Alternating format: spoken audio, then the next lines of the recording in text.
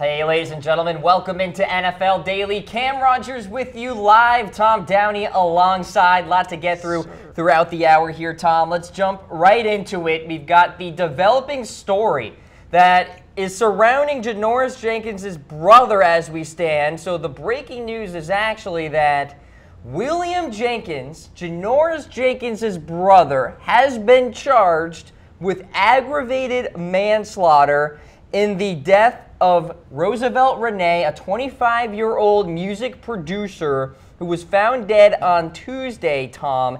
Really bizarre story. We'll have the rundown of all of the details here throughout the segment. But, Tom, your initial reactions? It's one of the stranger stories I think we'll see all off-season, yep. you would imagine. So, a whole lot to unpack here. I guess the big thing is that, obviously, terrible loss of life there. Secondly, for Janoris Jenkins to lose what was described as a family friend and now his brother to the aggravated manslaughter charge.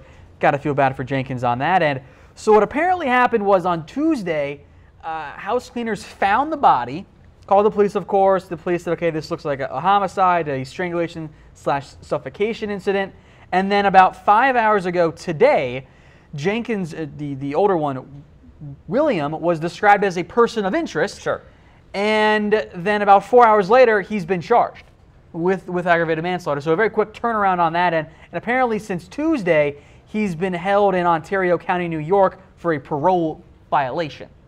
So a whole lot of different stuff going on there, Cam, and a very unusual and sad story as well. Yeah, so the cause of death was deemed highly suspicious. The case was being treated as a homicide and still is to this point, obviously. And William Jenkins, not exactly devoid of being in trouble. And obviously because of that warrant being out and what have you. So Janoris Jenkins has yet to really release an official statement in regards to this, to have any real comment on this situation. Obviously it's an ongoing investigation, Tom, but in terms of tying in Janoris to all of this, there's probably no connection. There's not like there's going to be a suspension or anything like that. He's been in Florida. He's Yep. been in Florida, so it sounds like Janoris has absolutely nothing to do with this. Let's make that very clear as well. Maybe the stranger part of this was a report from Diane Rossini of ESPN, who said on Monday night, a man claiming to be Janoris Jenkins' brother was on a JetBlue flight from New York to Fort Lauderdale to go meet up with Janoris,